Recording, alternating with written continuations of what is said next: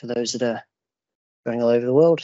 My name's Timothy Gergis. I am a Director of Product Management. We are going through the model assembly stuff for 2024.0 today. And then at the end, I've got a nice little Easter egg, hopefully, for 2024-1 or future releases. But I think it's something that is probably worth discussing today to get some feedback on, because it will be a significant change for connectors. So the first thing we're going to jump into is there's been some additional options added to the system creation for connectors. I know historically there is a mix of options and a mix of results and a mix of things. So now if a user specifies to create a system, you can explicitly define the direction of the system that goes down the length of the connector. Historically, point connectors have been set to Y, and bolt connectors have been set to X. For some reason, they were never the same. So this has now been corrected, so the user can explicitly define which system that they want down the length of the connector independently based on the control level. We've also additionally added a system selector option, so you can specify a system that already exists if you want to specify a system that already exists. This can be quite useful for the aerospace industry, where you might have a predefined system for orientations that you want to reuse. So that is also available and directly accessible for all realizations that have system creation. The next one we've added is the export format. Historically, connectors have had a series of XML formats, but only one of them has been historically written out into the solverdex. That's always been XML1. We've got XML2 and we've got other versions and other variants and other things. We've now added it so a user can explicitly specify what XML version that they want written out into the solverdex. Now we've included XMCF. This is quite a nice selling point. So if you do have customers that are working in multiple preprocessors, or you have customers that want to go between HyperMesh to FemFat, for example, to interface their weld definitions for fatigue analysis, then XMCF is a nice option that effectively it's a pending ISO standard XML format that is a agreed standard between various preprocessors as well as CAD systems. So it's a nice little addition there that kind of really kind of makes it more usable, integrated. And the only exception to this is attachments aren't supported within the schema for XMCF. That's because the schema only considers fully assembled bolts and spot welds and rivets and stack ups. So for attachments, we write them out in XML1 because we needed a specific way of doing that. Thankfully, finally, this is one of a really big one for 20.0 is we've now reworked all of the context implementations for all of the connector guide bars. We now explicitly list nodes and node lists, lines and line lists. So now there is no need for any more hotkeys. You don't need to hold Control and Shift and whatever to get the selection. You can explicitly say nodes. You can explicitly say node lists if you want to create a spot line. And locations are supported as well. So if you wanted to snap to a random spot, that is now fully supported. We've added facets features for area connectors as well. So you no longer have to skin solids to generate area connectors on a face. You can explicitly now use the facet selection tool. So really nice enhancements are coming for the guide bar updates that should now standardize the selection. We've also added connectors as a selection. So if you've got existing connectors and you just want to apply a new control, you don't have to double click or right click edit anymore. You can go to editing connectors directly, selecting them and then applying a control via the guide bar. So again, some really nice additions here to try and fix a lot of the outstanding issues that we know we've had feedback on in the past. And the most probably controversial one for 2024, and the one we're probably going to spend the most time on going through today, is connector groups. We have removed connector groups in 2024. They are a quasi component, as they kind of sat in this really weird space. So now we have direct part association. So the connector can be directly organized into a part. We can organize it directly into a given subsystem. We have significantly cleaned up all of the organization options. So they are now no longer 15 organization options. We have 2 direct organization options, automatic and manual. So if I zoom in, and we can generate some connectors here. Now, previously, on some previous GTAs and releases, we spoke about organized interface component options. So if we just generate some connectors from some of these solids,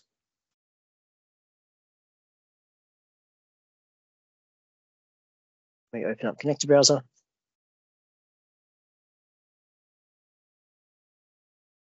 Now, historically, you had to write split, and then there was an automatic organize options that were embedded in this right-hand side, where those have been removed. The user can now right-click organize to source part. So this will then organize the connectors into those parts that owned the geometry initially.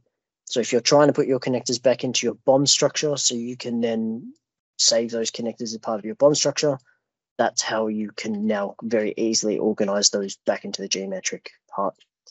So for this case, if we select this part, cycled off the wrong thing, we just isolate this, make the geometry see-through. We can see that there are connectors. If I zoom in, we can see there are connectors, and if we turn the part on and off, the connectors respond directly to that part. In the EE, we also show that it does own connectors as well. So if you want to know what owns your connectors, that's also available to you. So that's kind of the first organization option that's now significantly sort of a lot nicer and a lot easier to manage. Historically, you had to organize it via a connector group, to organize it via a thing, to organize it via a thing. That's no longer necessary. If I bring everything back, come back out of parts into connectors. As you can see, we've added support for solids, lines, line lists, arrow lines. So arrow lines are now the last remaining piece for the aerospace fasten tool migration that is now directly available within this context selection. Let me just split this out.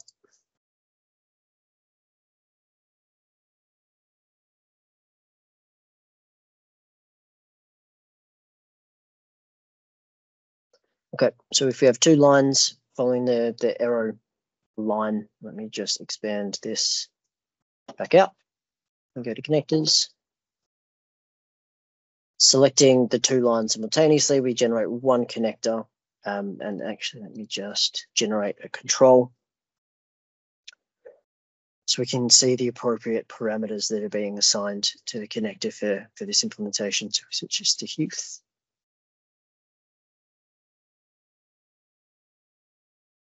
I'm not going to realize it.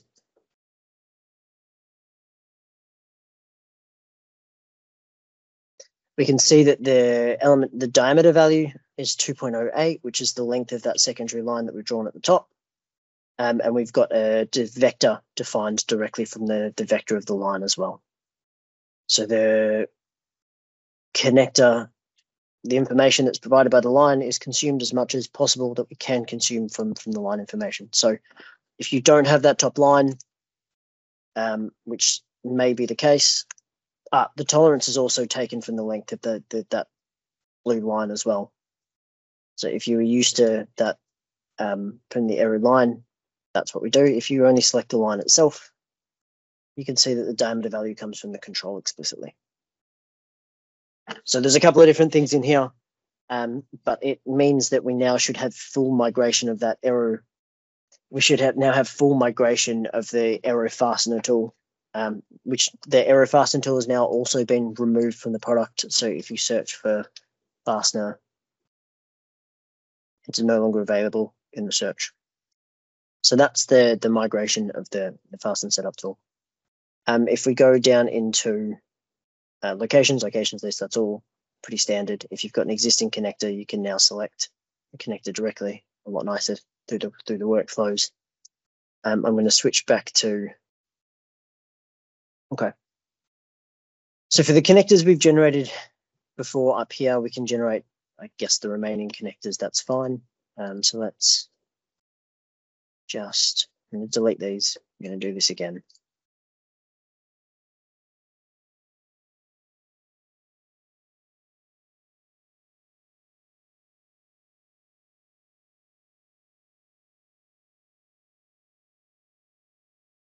So in this case, we're just generating connectors for these spots. I think there's a couple of thousand of them. And then we're going to go through the process of assigning a control, and then we can show the different organization options we've introduced. Now, automatic effectively remains unchanged. So if you're using includes or subsystems, the connectors will organize themselves according to those includes and subsystems. There should be no distinct change from your process for automatic. So in this case, we're just going to assign control. Okay. Now, if I wanted to, if we go back to here, we go to automatic. If I configure automatic single and automatic paired, that effectively goes back to the options introduced in 2020, where we'll generate additional subsystems according to the subsystems that the connectors are based off. So there's no additional setup from the user perspective for these. This will just create one subsystem for all connectors that join between different subsystems. And this will create a series of subsystems for the paired links that the connectors are paired to. So effectively 1 to 2, 2 to 3, 3 to 4, that sort of thing. Now, if we switch to automatic, historically we had connector group, current part, current include, current component, component ID. It's now just manual. We're migrating connectors off as much as possible from component organization in the upcoming preparation for component removal. What you can do now that you were never able to do historically is, in this case, I can select these connectors that we've generated, and I can forcibly organize them into a given part or a given subsystem.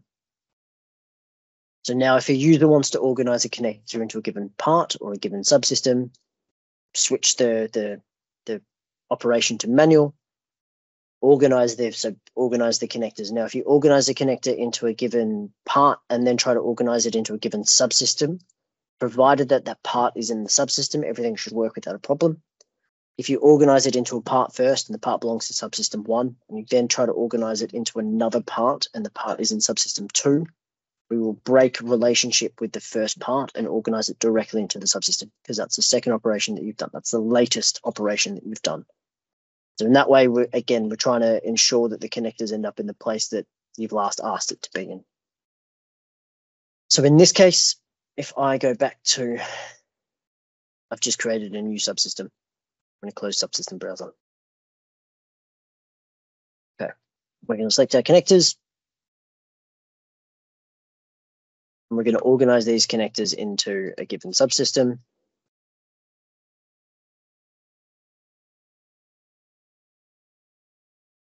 Great.